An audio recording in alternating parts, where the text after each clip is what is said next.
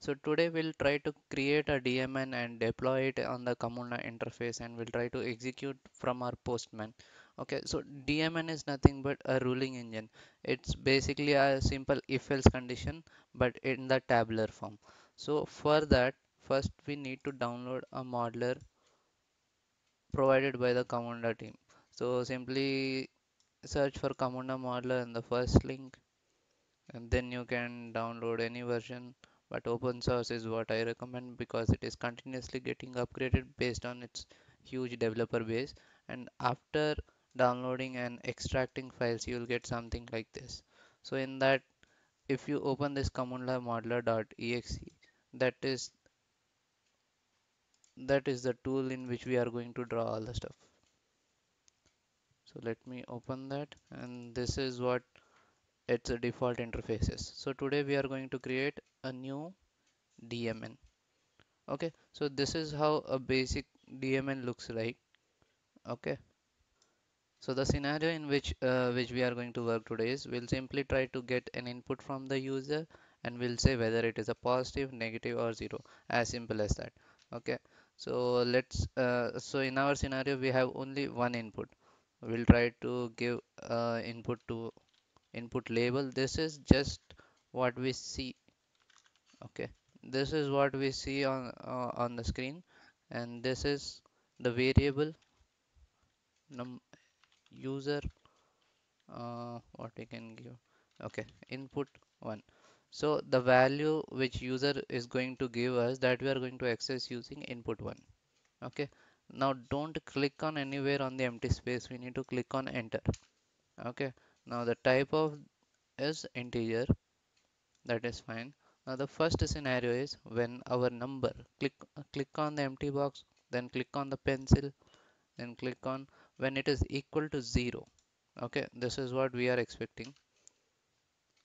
Let me equals to 0, right? What happened? No, we want equal to 0. In that case, we want the output to be, let's give this as a nature, and name also nature.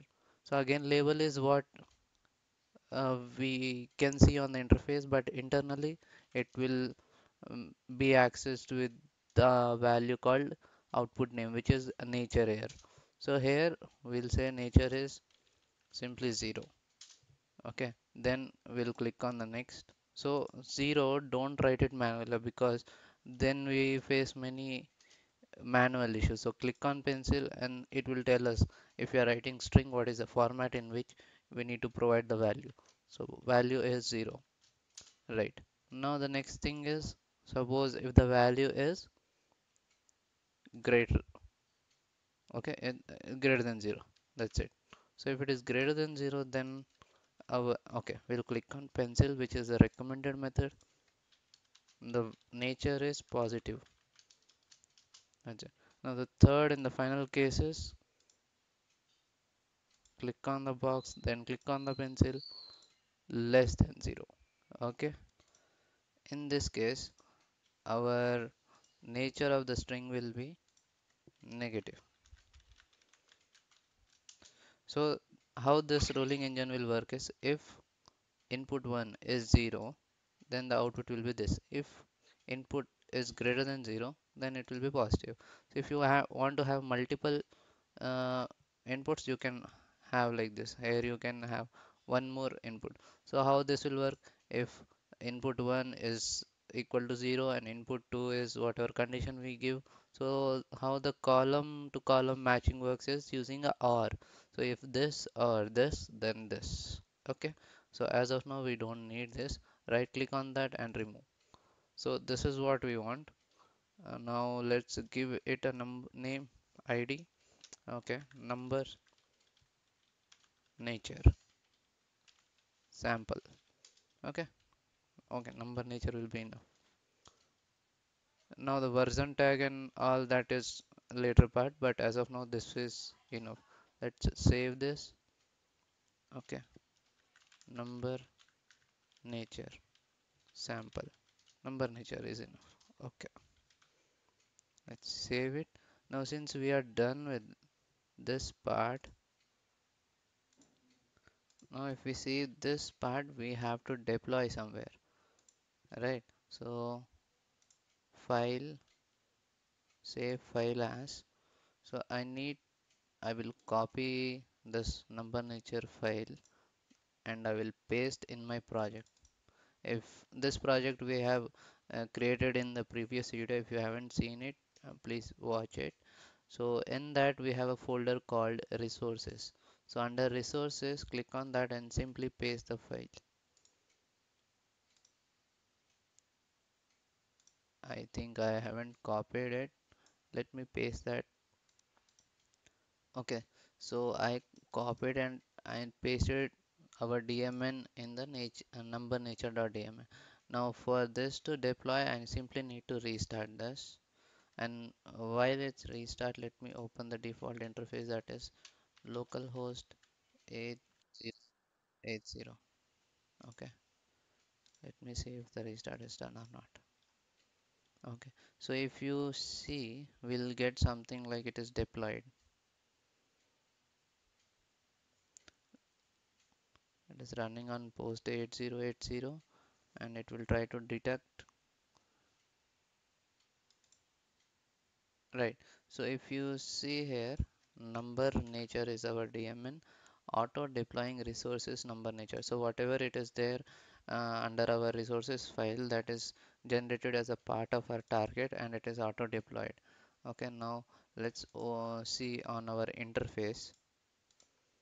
So this is how we open localhost, our port number, that's it. And then we'll enter the username and password that we have added in application.yml, and this is our cockpit. So if we see the DMN, the ruling engine that we kept is here. So that is a decision definition. So if we open, we can see this is our user input, this is the nature.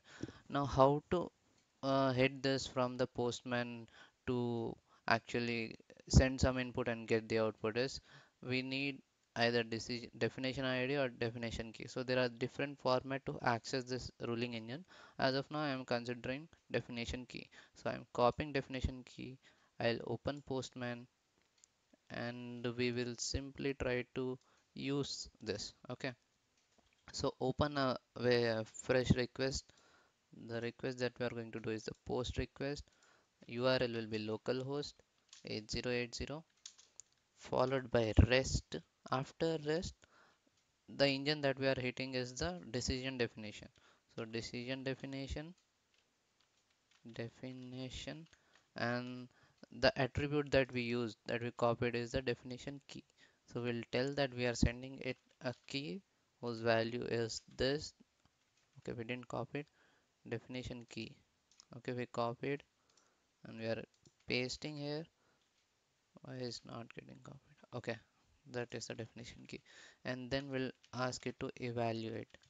Okay, now the format in which we need to send body is raw JSON. I've already saved one. Let me copy that body. Okay, so the body should be the variables and then the input that we have asked it to accept is the input 1. So we should send our value in the input 1 attribute, and let's try with everything. This is the value of the attribute, this is the type of attribute. Now let's hit this. So we can see the value is 0. Now if we try to hit 100, we are getting positive. If we try to hit minus 100, we'll get negative. So that was the basic of how we uh, create a DMN, deploy it on the DMN, and then we try to access it or try to use the DMN for our evaluation. So this was complete about DMN, but there are a number of other properties that we haven't covered. This was the small sample. In the upcoming video, we'll try to create a BPMN and we'll deploy it. And again, we'll try to access it using Postman. So this ruling engine, we call it as a decision definition, but BPMNs is a complete flow. So that we call it as process definition. So that's it in the video. If you have any query regarding decision definition or what are other stuff we can do with this, that you can write down in the comment section. Thank you.